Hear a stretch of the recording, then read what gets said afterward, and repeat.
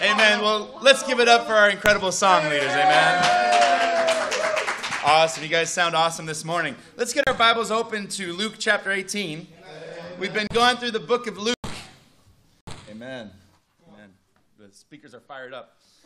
And we've approached Luke 18 and Luke chapter 19. And if we recall, in Luke 9:51, that was the beginning of what is considered the journey section, where Jesus is now traveling up to Jerusalem, ultimately ending in his crucifixion.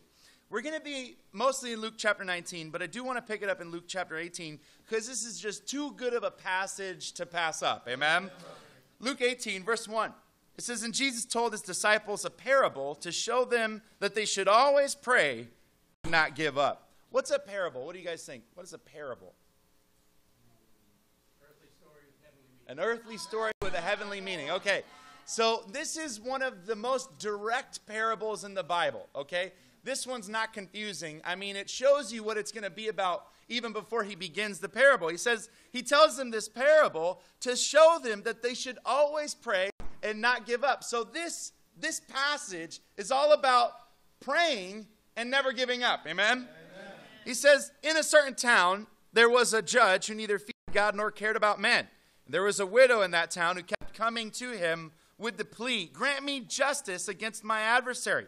For some time he refused, but finally he said to himself, 'Even though I don't fear God or care about men, yet because this widow keeps bothering me, I will see that she gets justice so that she won't eventually wear me out with her coming.' And the Lord said, 'Listen to what the unjust judge says. And will not God bring about justice for his chosen ones who cry out to him day and night?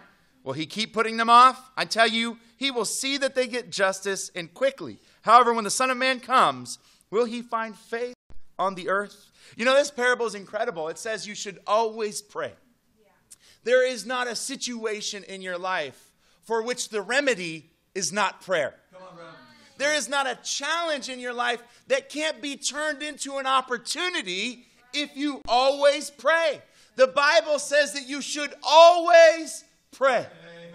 Even right now, you can say a little prayer in your heart to make sure that your heart is open to the message. You can see me, and that would be a distraction. Amen? Where is this guy from? What kind of crimes has he committed?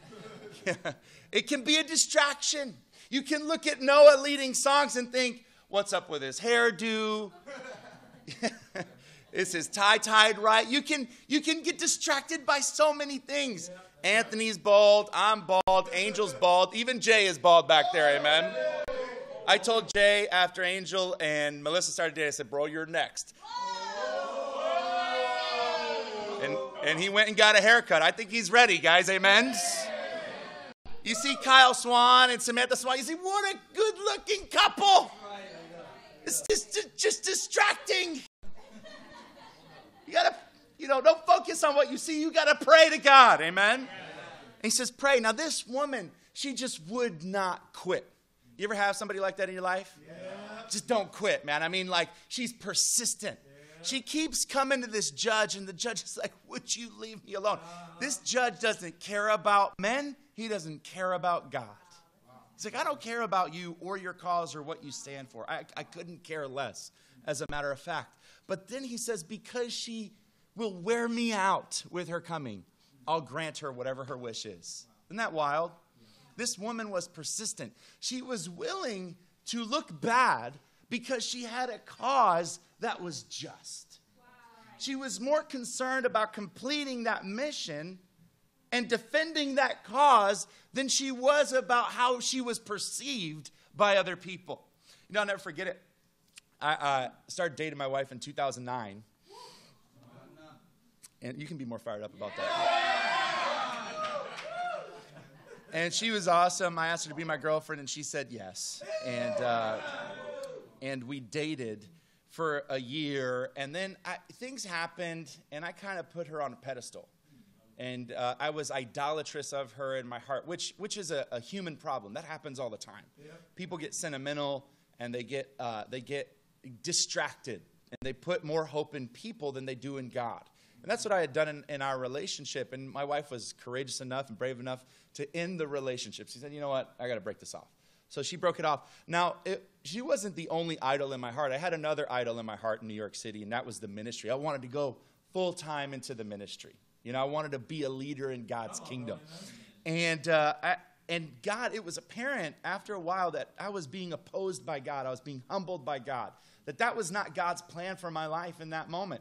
And when I became a disciple of Jesus Christ, when I gave my life to God, after studying the Bible, I believed, I repented, I was made into a disciple, and I got baptized for the forgiveness of my sins. I didn't do that to get into the full-time ministry, amen? I did that because God moved and the word was preached and I had faith and I wanted to repent, and I got all my sins forgiven when I was baptized. That was an awesome day. You remember the day you got baptized? Yeah. And Ralph just got baptized last Sunday. I mean, it seems like so long ago, but it was just last week. And say, well, I didn't become a disciple for this. So I finally surrendered. I said, you know what? I got to change. I got to put God back in his proper place. God has to be God. God has to be Lord. God has to be King, so he can be your Savior as well. So I finally surrendered, and I gave it up. I said, okay, well, I got to leave New York because this is a bit challenging. I'd been there for 3 years, so I decided to move to Washington, D.C. My folks were there, along with my brother and my sister and her family. So I said, I'll go to D.C., and I'll continue with my education. I want to be a disciple. And we had a church there in D.C., so I'll go to D.C.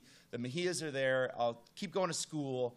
I'll get a job. I'll start a Bible talk. I want to be fruitful as a disciple. I'll song lead if they let me. I like leading songs. Amen. I want to be a disciple, but I got to stop chasing this thing that's not God and prioritizing that thing over my relationship with him. Amen. That's right. Come on. And I remember driving from New York to D.C. It's about a 4-hour drive, and I started getting all these calls from the brothers in D.C. like, hey, bro, so excited you're coming to D.C. I got nervous.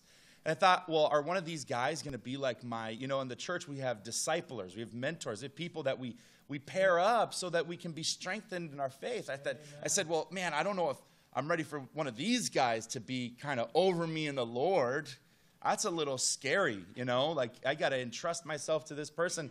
I said, you know what? It doesn't matter who is in my life.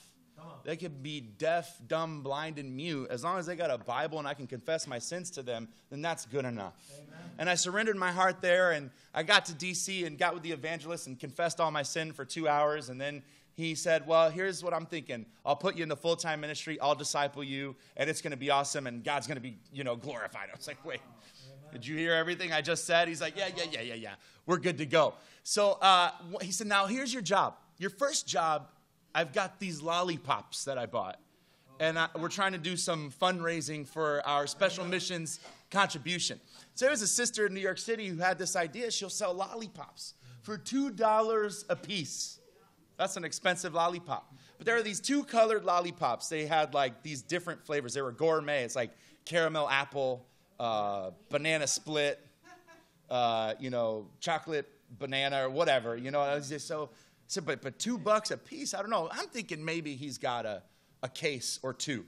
Now, in each case, there were 8 boxes. And in each box, there were 2 bags of lollipops. And in each bag of lollipops, there were 32 lollipops. So I'm thinking maybe he's got a few boxes or maybe a case or 2. I go to the place where they were stored. There were 10 cases of lollipops. 5,000 lollipops. And he's like, here you go, bro. I'm like, here I go where? Like, where do you want me to go with all this stuff? So I go out and I get lucky. The first time I sell a whole bag. I thought, oh, that was great.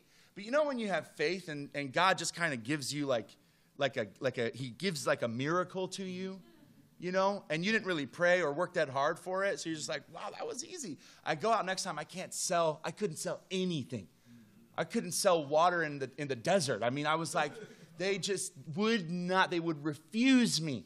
It's like, I'm not buying a lollipop. If people are looking at me like you're 25, able-bodied, and a man, why in the world are you walking around selling lollipops? And that got into my heart. I said, I shouldn't be selling lollipops. This is wrong. I should be a Marine or something. And they're looking at me like, why are you selling lollipops? And I had to get my heart right. I had to say, okay, my heart is bad. I was worried about how I looked. And I forgot why I was doing what I was doing. And then one day I repented. I said, okay, enough. I don't care how I look. So I took 4 bags of lollipops in a duffel bag, and I went to a rich part of town, and I sold all 4 bags. In 4 hours, I made $400. Is that crazy or what? And I was like, basically, I don't care if you refuse me. That's okay. I'm not here for me. I'm here for God. And that came across to people. They could sense that. And this lady didn't care that she was refused by the judge. That's right. She cared more about her cause because it was a just cause. Yeah. You know, as disciples, we're going to get a lot of refusal. Yeah. You're going to invite a lot of people to church, and most of them will say no. You're going to study the Bible with a lot of people, and most of them won't make it. You'll even baptize lots of people, and many of them will fall away. The Bible says that the love of most will grow cold. But you know what's incredible? In Luke 10, Jesus says that the harvest is plentiful, but the workers are few. There are a few that are willing to pay the price that this woman paid to see the job done. You know, the harvest is plentiful. It's never going to be the majority of people. There's about 40,000 people that go to school here at USF. What's 1% of 40,000? 400. Can you imagine a campus ministry of 400 sold out disciples for Jesus Christ? I mean, that would just be fired up. Is that the majority? No, it's a small percentage, yet it's very plentiful. The Bible here calls us to pray without ceasing. But not just praying, but praying without giving up, praying without getting discouraged. And he says, when the Son of Man comes, will he find faith? What is faith according to the passage, but praying without getting discouraged? Are you with me? I want to call us all back to prayer. You know, what we've proposed to do as disciples is absolutely bonkers. It's crazy. I mean, let me encourage you, amen? What you've signed up for, to evangelize all nations in this generation, it's beyond crazy. It's impossible. You've signed up for an impossible task, and God loves it that way because he expects us to rely on him. And with God, all things are possible. You know, it's incredible. When we go to a big service or we go to our church in Miami and we're there with all the Southeast churches, or we'll go to LA for the GLC next August, you know, and we're there and we see it. It's like a world evangelism. And you see thousands of disciples, and they got the same conviction you do. And you think, man, this is awesome. And then you come back to Tampa. And you're at line in Starbucks, and you're like, I should share my faith with the barista over there, you know. But it's like, I don't think I can. And you start worrying about how you're perceived rather than protecting the cause that God has given you. Are you with me? Yeah. So to evangelize the world is a bold mission. Right. We've taken it on 100%. This is what God has given us. This is not from man. This is from God. You say, well, what do we need if we're going to do this? We need some help. Yeah. And we're like soldiers on a battlefield. And you've seen those movies where they're calling in their coordinates. Yeah. You know, they're getting just walloped by the enemy. And they're calling in the radio, and they're trying to get some air cover and some air support. And without the air support, man, we're toast. Yeah.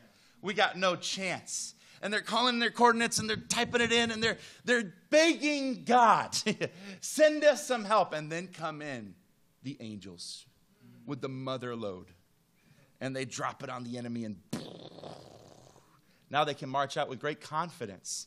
That's us as disciples. Prayer is one of the most important things in our lives. We should dread even going out of the front door in the morning without having called in our coordinates to God. You say, God, I need your help. God, I need your strength. God, I need courage. God, I need boldness. We got any introverted people in the house? Yeah. Oh, come on, Chris. I was pretty fired up right there, bro.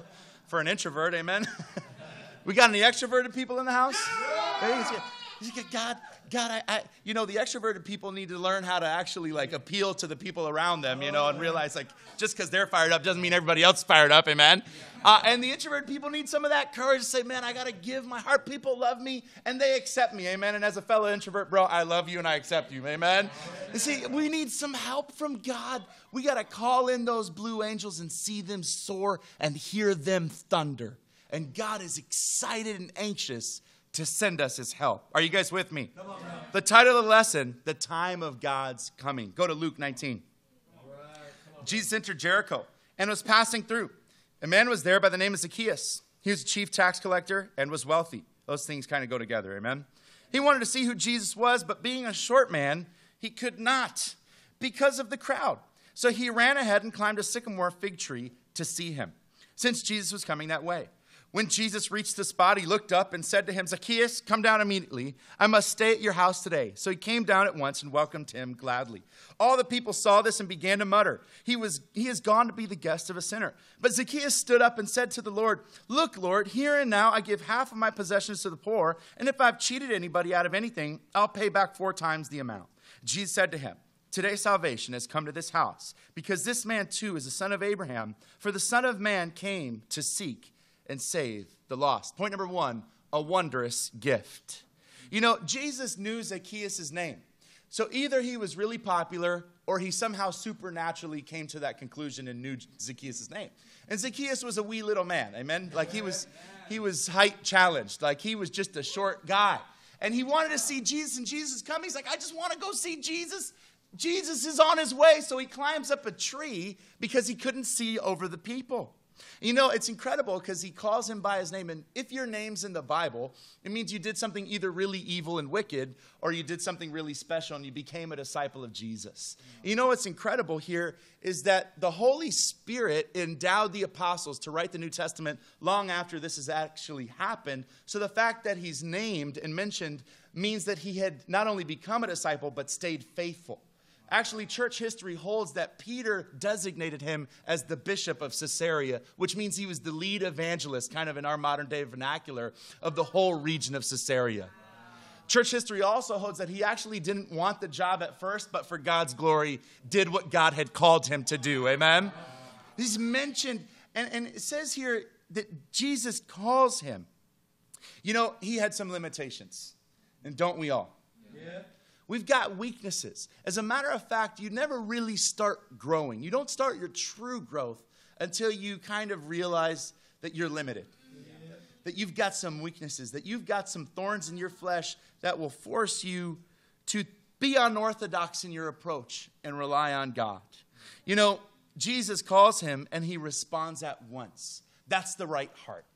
When we study the Bible with people, when you're here at church, the right way to respond is with immediacy. It's to respond right away, to do whatever is required of you. If somebody's being preached to with the Bible and they don't respond right away, there's something wrong with their heart. They don't have the same heart as Zacchaeus does. You know, it's so interesting because all the people had come out to see Jesus, so they're cheering kind of like a parade. But then Jesus invites himself over to Zacchaeus' house, so you've now been officially licensed by Jesus to invite yourself over to anybody's house. Amen? Say, I'm hungry. Can I come over? Especially if you're single. Amen? Anthony and Elizabeth want you to come over. They want to feed you. Amen? Today. So it says, okay, they're there and they're cheering, and there's Jesus. But then he goes to Zacchaeus' house. And it says in verse 7, all the people saw this and began to mutter. He's gone to be the guest of a sinner. You know, it's so interesting because people are so fickle. They're so emotional. In one moment, they're like, yeah. And the next moment, they're like, I don't agree with that. I don't like that. You know, that's not cool. Like, he went over to the house of a sinner. Like, he should be with us. And we never, like, we mustn't change the way we preach. Change the way we live to appease people. We can't appeal to the world by being sort of worldly, amen? We've got to offer the world what they don't have themselves, and that's the truth from God's word. People turn on a dime. You and I are that way, but we've got to commit to being like Zacchaeus. You know, there's repentance here, and there's restitution. He says, hey, here's the deal. I'll give half my possessions to the poor, and if I've cheated anybody out of anything, I'll pay back 4 times the amount. Numbers 5, the Bible talks about what's needed for restitution. It says if you've stolen anything, you've got to give it back plus a fifth, okay? So if you've stolen $100, you need to pay back $120. That's if you want to repent. So Zacchaeus says, I'll go even beyond that. I'll give half of everything to the poor. And then in Exodus 22, it says if you've stolen a cattle or a sheep, you've got to pay back 4 times that amount. So he understands the scriptures right here. He knows the law. He says, I'm ready and willing not only to repent nominally, but with my actions as well. I want to repent. I want to change, and I know what needs to happen. And don't we kind of like, if you think for a moment, consider what needs to change in your life. Can you think of something that you need to stop doing? Can you raise your hand if you've got that? Can I get a witness? Like, have you thought of something maybe you need to stop doing in your life? Yeah. Amen. A few of us. Anthony, you're good? You don't need to change anything? Oh, of course. Okay, amen, amen. Just wanted to make sure. Can you think of something that you need to start doing for the Lord right there? Can I get a witness? Amen. Say, okay. Say, what is to repent? Stop doing the thing you need to, stop doing right there. Amen. Amen. But start doing the thing that you need to start doing. I want to call us to repent today, to make restitution, to knock it off, stop doing the things that we know are wrong, and to start doing the things that we know God has called all of us to. He pays the price for his repentance. Here's this tax collector who goes and collects debts, but he's got a debt that he owes to Jesus, and Jesus forgives him of that debt. And then he lays it on out. The Son of Man came to seek and save the lost. That was his mission as a disciple. That's our mission as Jesus' church. Yeah. Jesus' body is the church. On, our purpose in life, to seek and save the lost. Amen. Even if there were but a few of us committed to that, Jesus would bless our efforts and we'd see miracle after miracle. Zacchaeus was a remnant disciple. Amen? You got any remnant disciples in the house? I'm a remnant disciple. I got baptized in the new movement, but I grew up in the old movement. My wife was baptized in 2001. My parents moved over to L.A. to join the sold-out discipling movement in 2007. Remnant disciples are special disciples because they represent something. What they represent is leadership. If you get a remnant disciple on over to the movement, they already know what needs to happen. They know they've got to give their contribution. Amen? And not just part of it, all of it. Are you with me? They know they need to share their faith. Regardless of whether or not they're super effective, they know, I got to share my faith. I got to be in a fellowship. I got to be in a church that's fired up for the Lord. Amen. And what that does is it brings so much faith to the church. If you're a remnant disciple, you almost automatically are designated as a leader. Amen? I want to call us. I believe that God is going to use us to bring many people back to faith, to restore those that have gone astray, and even have a few place membership. Amen? Point number 2, an ongoing challenge. In verse 11, it says, while they were listening to this, he went on to tell them a parable because he was near Jerusalem. And the people thought that the kingdom of God was going to appear at once. He said, a man of noble birth went to a distant country to have himself appointed king and then return. So he called 10 of his servants and gave them 10 minas. Put this money to work, he said, until I come back. But his subjects hated him and sent a delegation after him to say, we don't want this man to be our king. He was made king, however, and returned home. Then he sent for the servants to whom he had given the money in order to find out what they had gained with it. This is very interesting. You got to get a little bit of history from what's going on right here. And also, this is confused oftentimes with the parable of the talents, but it's actually 2 different parables. Well, first of all, this man is essentially going off to this distant country to have himself appointed as king. This is the same thing that Herod did, who was essentially the leader when the king of Israel when Jesus was born. Right? This is an evil guy. He's the guy in Matthew 2 that had all the babies put to death because he was fearful that somebody would come and take his throne. His son did the same thing. His name was Archelaus. And he was to go to Rome to be appointed king. And when he arrived, there were already 3,000 Jews there protesting his appointment. They said, he cannot be king. He's an evil man. He's already killed many of the Jews in Israel. So then he's not appointed king, but rather a tetrarch of that area. So when Jesus lays this parable out, they know exactly what Jesus is talking about. At least they have some kind of frame of reference. And it goes on, and it says that he gives these minas to these people. In verse 16, it says, the first one came and said, sir, your minas earned 10 more. Well done, my good servant, his master replied. Because you've been trustworthy in a very small matter, take charge of 10 cities. The second came and said, sir, your mina has earned 5 more. His master answered, you take charge of 5 cities. Then another servant came and said, sir, here's your mina. I've kept it laid away in a piece of cloth. I was afraid of you because you're a hard man. You take out what you did not put in and reap what you did not sow.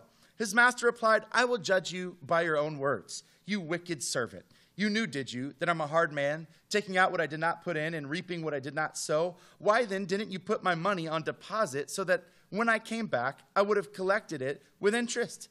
Then he said to those standing by, take his mina away from him and give it to the one who has 10 minas. Sir, they said, he already has 10. He replied, I tell you that to everyone who has, more will be given. But as for the one who has nothing, even what he has will be taken away. But those enemies of mine who did not want me to be king over them, bring them here and kill them in front of me. You know, this is a Jesus we don't hear about often on Sunday mornings. He says, hey, take from the one who doesn't have, give more to the one who does have, and then kill those guys in front of me. I mean, that's a kind of an intense way to end that parable right there. Well, what's the point?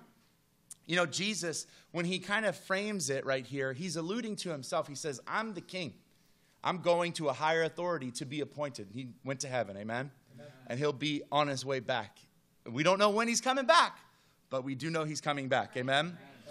He says, whether you like it or not, Jesus is king. You know, there's a phrase that's often thrown around the religious world, to accept Jesus as your Lord and Savior. You can accept him if you like. It doesn't matter. He is your Lord, whether you like it or not. And the only way for him to be your Savior is if he's your Lord. Jesus is Lord and Savior. He's King in Christ. He's ruler and rescuer. He's Master, Messiah. But he must be your Lord to be your Savior. Are you with me here? Jesus is King. You know, and a mina is worth about 3 months, a 3 months wage. How would you feel if I gave you 3 months worth of your wage? Would you be pretty fired up about that? I mean, wouldn't that be exciting? I'd be pretty fired up myself. I'm like, yes, thank you. 3 months, that's awesome. Not a 3 months advance, just 3 months in general. And really what it's equivalent to is salvation. And this is freely given. He says, here's salvation. Here's your mina. Go and put it to work. You know, you can't work to be saved. There's no way you could ever merit your salvation. You could never earn it. You'll never be good enough to be saved. It's grace that we're even alive today, amen? The fact that you're here breathing is like, God is awesome. Amazing grace. Are you with me? But even though you can never work to be saved, you're saved to work. You know, and you'll be rewarded accordingly. Here, the one guy comes, and he's earned 10 more. He took that mina, he took that salvation, and he went and he was fruitful with it. And God says, well done, my good and faithful servant. The next guy says, well, I've got 5 more. You know, that's pretty good. And he says, that's awesome. Take charge of 5 cities. You know, in the kingdom, we believe in earning the right to lead. In Philippians 2, verse 22, it says, but you know that Timothy has proved himself, because as a son with his father, he has served with me in the work of the gospel. Paul right here says of Timothy that he's proved himself. He's proved that he's faithful. He's proved that he's diligent. He's proved that he's trustworthy. And we've got to prove ourselves time and time again. It's an ongoing challenge, amen? Once proved, not always proved. You know, right now, you're the sum total of every single one of your decisions. If you look at your life and you think your situation, be it challenging or be it inspiring, you are the sum total of your decisions. Of course, there are other factors, but after all, you've responded to those factors. You could have been given a whole lot and have squandered it, or you could have started with nothing and have earned much. You're the sum total. And you say, there will be judgment after you die. Yeah. Wouldn't it be awesome to be judged like halfway through your life? Like if Melissa was judged right now, it'd be a good time to be judged. Amen. She strung together some good decisions, and she said yes to Angel. I mean, that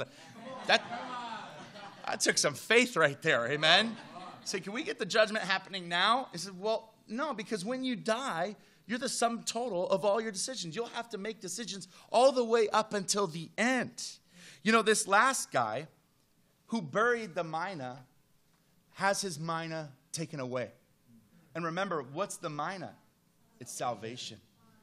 What do we understand from this passage? Once saved, not always saved. Yeah, that's right. If you don't work it, if you don't make it happen, if you don't, out of gratitude and faith, understanding God's grace, put what God has given you freely to work, well, then you don't understand God. And this guy really misunderstood God. Are you with me?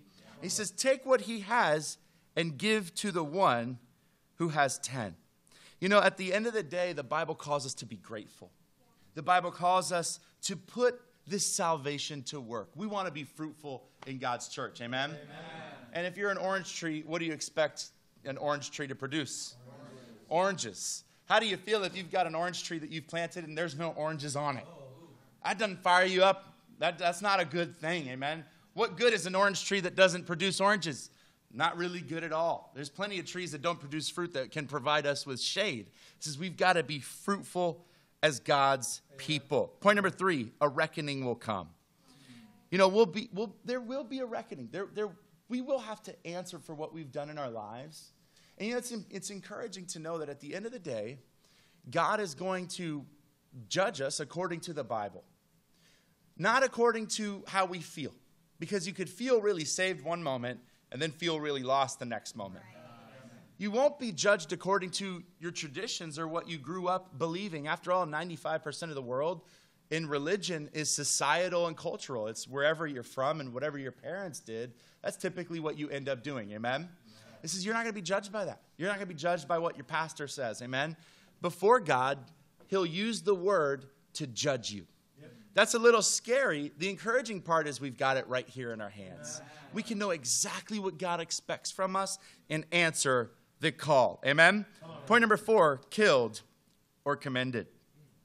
You know, he commends the one who had gained 10 more, and the one who was ungrateful. And the one who then tried to blame it on God is killed. Verse 28, if you pick it up, it says, after Jesus had said this, he went on ahead, going up to Jerusalem. As he approached Bethpage and Bethany at the hill called the Mount of Olives, he sent 2 of his disciples, saying to them, go to the village ahead of you, and as you enter it, you'll find a colt tied there, which no one has ever ridden. Untie it and bring it here. If anyone asks you, why are you untying it? Tell him the Lord needs it. So Jesus says, go to this place and take this colt. You know, like what Jesus like, how do we do that? He says, just show up and just take it. It'll be there. So they're untying the colt, and then it's like, hey, what are you doing with that colt? The Lord needs it. All right. You know, they take the colt back. And, you know, this is the triumphal entry. You would imagine that if this is King Jesus, he'd come in on a stallion. I mean, like cranking like a king. But he doesn't. He comes in on a donkey. It's a beast of burden. What's the point? It's not about how you look. It's about how much work you can get done. How much can we saddle you with? How much responsibility can we give to you? After all, if you're faithful with but a few things, you can be faithful with many things. Amen? So the challenges in your life are really a test from the Lord. He's testing you. Are you able to do much? Yeah, you can do a lot. Are you with me? Come on, bro. You can reach your full capacity and your full potential. What we're really talking about is a willingness. Yeah. Are you willing to give up the ghost and pay the price for what the Lord has called us to do? You know, in Zechariah chapter 9, it prophesies that the Messiah would come in on a colt and come in on a donkey. So when he sends his disciples, he knows he's about to fulfill a prophecy. I mean, that's a way to live. Amen? And it says that when he comes in verse 32, those who were sent ahead found it just as he had told them. As they were untying the colt, its owners asked them, why are you untying the colt? They replied, Lord needs it. They brought it to Jesus, threw their cloaks on the colt, and put Jesus on it.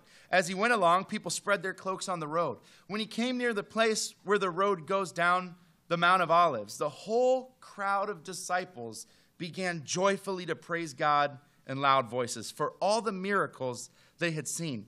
Blessed is the King who comes in the name of the Lord, peace in heaven and glory in the highest. Some of the Pharisees in the crowd said to Jesus, teacher, rebuke your disciples. You know, as Jesus is coming in, it says the whole crowd of disciples joins together in song. And they all raise their voices. With loud voices, they sing to God in unison. You know, you might ask yourself, why do we sing the way that we sing? Because that's how they sang when Jesus came in. It said they raised, you know, it's cool if you add a guitar and all that. Like, that's awesome. Amen? You get a little, like a djembe or like a bongo. That's cool too. Amen? But ultimately, it says, hey, we lift our voices and sing to God. Not just those that are, you know, out of pitch. Amen? Because we got some of those too. But, you know, don't worry. If you're totally off pitch, there's somebody on the other side that's totally off pitch in the other direction. You'll balance each other out. It'll be beautiful. Amen? It says everybody, the whole crowd of disciples, they lifted their voices and sang. They were so fired up that the Pharisees were compelled to say, calm them down. They're too excited. And Jesus is too excited. In verse 40, I tell you, he replied, if they keep quiet, the stones will cry out. We walk by literally, the earth is jumping to sing out to God. And if we don't, the rocks will. The trees will clap we got some California people with us, amen? And we went on a date last night, and it was awesome. We went to the Columbia restaurant down there in Ybor City. You ever been there? I was expecting a little bit more of like a woo, whatever. Amen. It was awesome. And I'm walking, and a palm frond falls from the tree.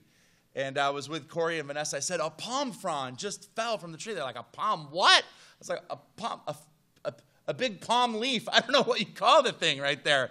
It says that's what they used to prepare Jesus' way. I don't know why I brought that story up. But anyways, the point is, because the palm fronds will sing. If we don't sing, the trees will sing. Amen? This is what's the point? We come together. There's nothing like it. Before I even became a disciple, I came to church and I wanted to sing. And I think we got some of those. It's like, you're like, this is awesome. Like, I want to, but I was too prideful. I was too cool. Thank God the guy studying the Bible with me looked over at me. He said, sing. I was like, okay, I'll start singing, He said, don't be too cool to sing to God.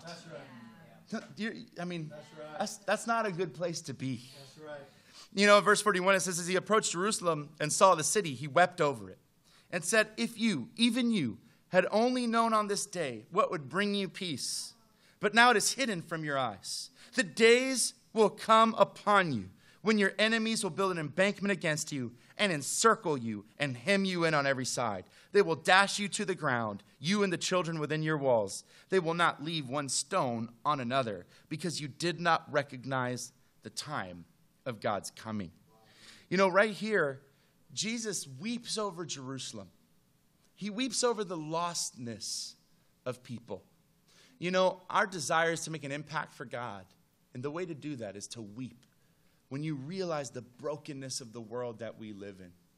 Even this morning as I was reading through the news, there was a woman who was charged because her 5-month-old son had suffered life-threatening brain injuries. Because she was in a tirade at the baby's father, she picked up the boy twice, and his head snapped back, and he had bleeding in his brain. That's the world. That's reality. And it says that Jesus, when he saw Jerusalem, he wept over it because they didn't see it. He presented himself as the solution. He says, you want peace? I'm here. You can have it. But they rejected him because they were too cool to sing. And it broke his heart. He said, if you only knew what you're missing out on. As we go out and we share our faith and we invite people to study the Bible, and so many will say no. And it hurts, but we mustn't have self-pity. We need to be brokenhearted and weep over the lostness and be even more invigorated in our search because the harvest is plentiful. There are literally thousands of people in Tampa that want to seek the Lord. They want to find God. We can't be distracted by those that don't want to sing. Amen? We can't be distracted by those that refuse to see. We can't be distracted. We've got to have our own peace. And God wants to use us. Amen? It's kind of interesting. Like, you might not have been like, we're kind of like the second round draft picks. You know what I mean? Like, we didn't go in the first round. We might not be the cream of the crop right there. Amen? Like, maybe we went to a Division III school right there. Amen? Say, okay, but God is awesome. You're God's first round draft pick. You went number 1. He traded Jesus for you because he wants to use you. And he wept over the city. Jesus wept over you. The first point is the wondrous gift. The second, the ongoing challenge. The third, a reckoning will come. The fourth, killed or commended. Well, if you take the W from wondrous gift, the O from ongoing challenge, the R from reckoning, and the K from killed or commended, what do you get? Work. It's time for us as God's people to put his mina to work, to put his salvation to work because we are grateful for everything that he's done for us. After all, now is the time of God's coming. Amen. I love you very much. And to God be the glory.